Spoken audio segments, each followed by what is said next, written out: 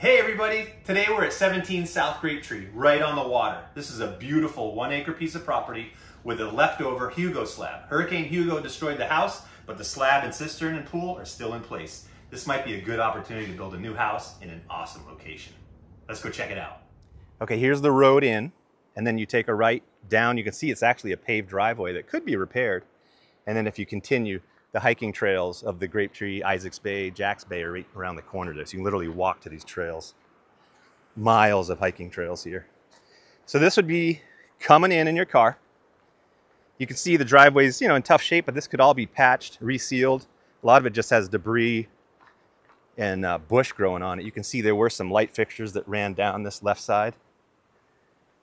So if the conduit's good, you could pull some new wires through there and get those going. But here we are coming down. You'd come in, you'd park right there on the right or to the left, and then dead ahead is the slab. All right, let's go a little closer to it. Okay, now we're down right next to the slab. If you came in and took a left, you've got additional parking here. You do have a stone retaining wall that's there, so you can see that was additional parking. And then if you came in and took a right, there appears to be what looks like to me a carport or garage maybe here. This is a concrete slab. Looks like a 1.5 car garage width. The reason I think that is because there's a Danish brick walkway that comes off of here. You see this? Underneath all this rubble and debris is Danish brick.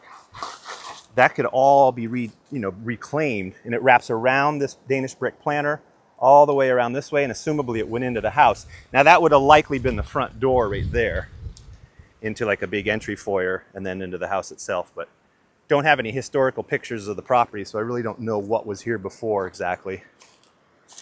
But you can see additional Danish brick here. See this?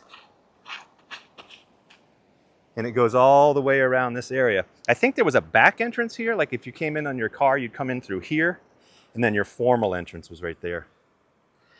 But notice the cistern cover is right here, easily accessible. So you should have a contractor come take a look at this. You can open this up, take a look at this cistern, which is in this area, and see if it's structurally sound. If so, you're good to go. You could use it. If not, you might have to make some repairs, but in any case, you've got a head start because you do have that already in place. Pool's off to the left there, looking back up at the driveway. And then there's the neighbor that was just rebuilt completely. Beautiful home. And then of course, there's gonna be an awesome view, which we'll go check out by the pool. All right, let's go down this way and check out the pool. And now we're down at pool level. 3 steps down from the house to the pool. But it looks structurally good from a glance. You got steps going in here. You even got the handlebar there still. And all the patio surrounding looks stable. I'm not seeing any cracking or anything in it. You got your skimmer here. There used to be some sort of railing along this wall here. But check out these vintage tiles. These represent the 7 nations that once ruled the Virgin Islands. They're really cool vintage tiles. I think I would keep those for sure. Pretty unique. Probably just leave them right where they are, but check out the view from the pool and the house. Incredible. Looking down the shore to the newly reopened Grapetree Bay Hotel right there.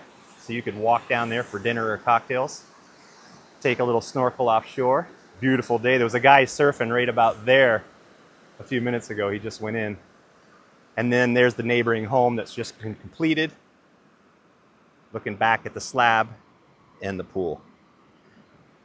At a glance, it looks good. Should obviously have a contractor check it out, but great setup, great opportunity to rebuild what you want here. I think this was a 2-bedroom. When I looked at it a little closer, I think it would be a bedroom and a bath here, same on the other end, then living in the middle, and then this was an outdoor covered patio with sliders out to this outdoor patio. And I actually popped the cistern here. I'll show you the cistern inside. Got the cover open here. Let me pull that up.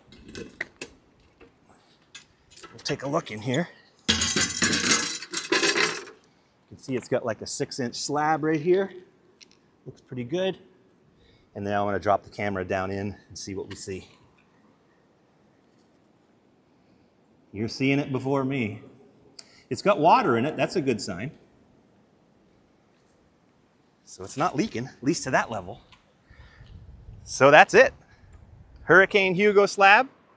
Waiting for somebody to come along and take over this beautiful opportunity to build a gorgeous home right here in South Grapetree on St. Croix East End. If you guys want to check it out, give us a call. Love to show it to you. Thanks for watching, and have a beautiful Virgin Islands day. Bye-bye.